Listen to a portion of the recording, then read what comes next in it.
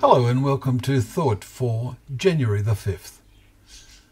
Our readings are Genesis chapters 9 and 10, Psalms 11, 12 and 13, and Matthew chapter 7. And our thought is, the floods came and the winds blew. Today we have the simple lessons Jesus taught. They are lessons of life or death, of eternal existence or oblivion. In an eternal sense. There are only two alternatives before each of us. Our chapter 7 in Matthew's Gospel opens out to us the simple but profound teaching of Jesus on the pathways of life that lay before each one of us. Are we building our ways of life on the rock of truth or on the shifting sands of human opinion and resultant behaviour? Jesus said, "Everyone who hears these words of mine, or reads them, and does not do them, well, his life is built on sand. And when God acts, says Jesus in this parable, the rain of his judgments will come and beat against that house, and it fell, and great was the fall of it," we read in verses 26 and 27.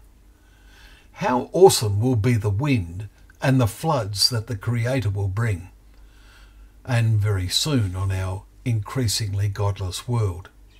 Let us remember clearly the words we read in Hebrews last month. What a grim and blunt warning it was.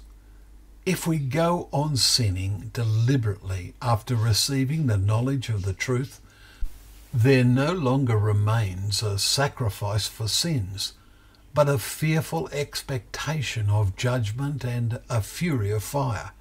Chapter 10, verses 26 and 27.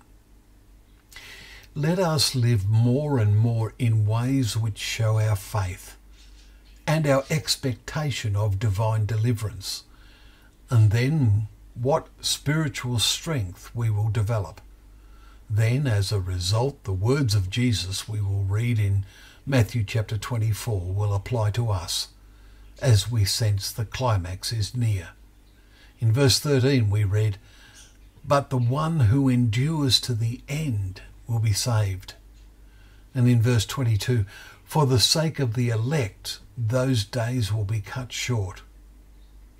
May our faith become so strong that we will be counted as a being among the elect, as the fearsome winds of God's judgments blow and we see the floods of his anger starting to spread over the world more and more.